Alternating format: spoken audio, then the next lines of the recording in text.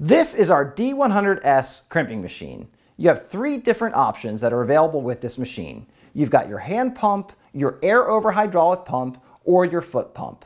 All three are 10,000 PSI and all offer definite benefits. The foot pump is fantastic because it allows you to keep your hands on the crimping machine while using your foot to operate the machine.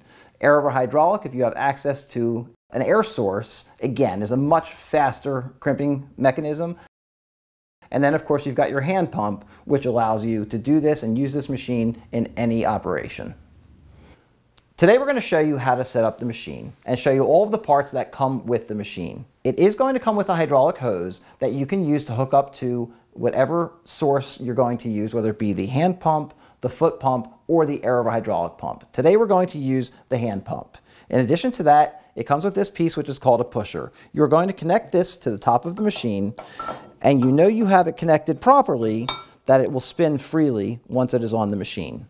The die is something that you have to provide separately with the machine, and we'll put that on in a moment.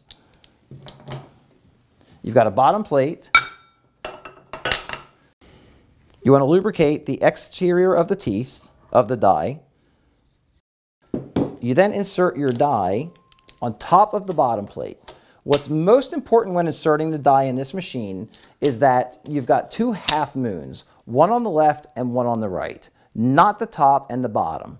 The reason for that is because of the angle of the machine, it's possible for that die to tilt backwards, which will then cause you to potentially damage the die. And then you're going to put your plate on top. And now you're ready to crimp your hose. Today we're going to crimp a 1/2 inch hose. In our product guide, we specify that you're to use a 22mm die to crimp this hose, and that the specified crimp spec is going to be 23.1 millimeters. To achieve that crimp spec, you're going to set your micrometer to 1.1, and this information is also in the back of our catalog as well as it is available online.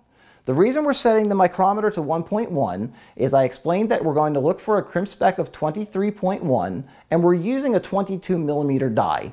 So simple math of 23.1 minus 22, you'll set your micrometer at 1.1.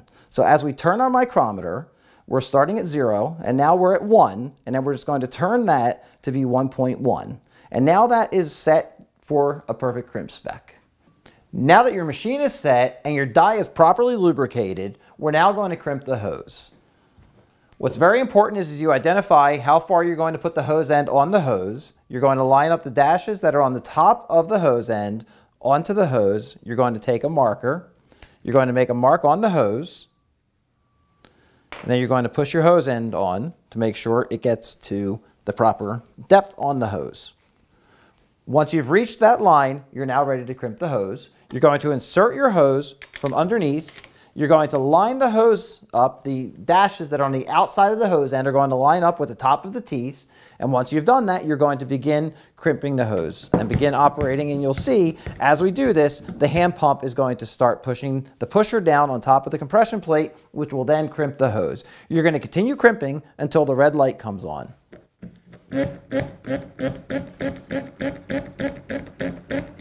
So we've continued to pump until the red light went on and you know that you've achieved the proper crimp spec, at which time you're going to release the pressure by turning this knob on the outside of your pump.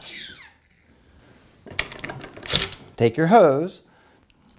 Now we're going to measure and make sure you've achieved the proper crimp spec. What we're looking for is the crimp spec of 0.91. So you're going to place your calipers on the outside of your hose inside the ridges, and you're looking for a crimp spec of 0.91, which we have achieved perfectly. And that's how you crimp a hose with the D100S crimper.